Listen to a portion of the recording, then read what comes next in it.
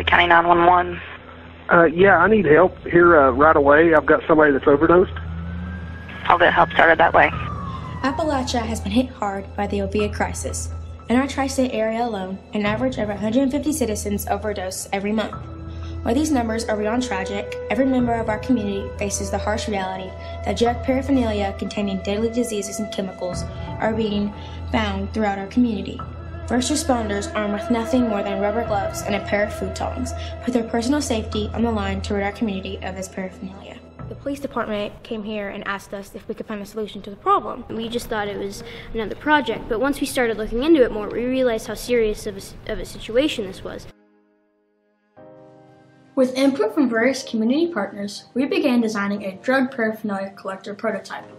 We drew our initial designs in our Autodesk Inventor 3D design software and used 3D printers to produce working models.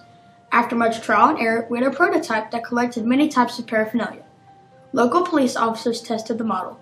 They made improvement suggestions based upon their real-world experiences. We again modified our design, which has led to our most effective prototype yet. And we're also trying to create like a database to help other communities communicate.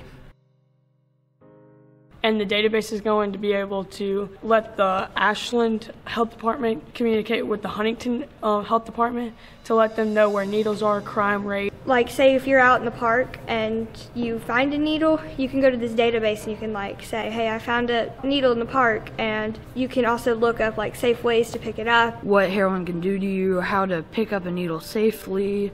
There's actually nothing out there that is like close to what we're doing.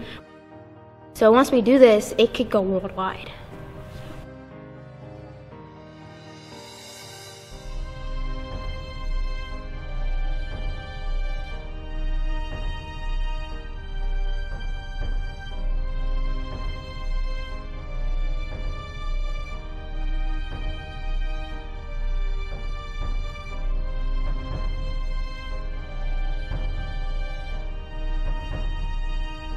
We just want to help out in our community and solve this issue.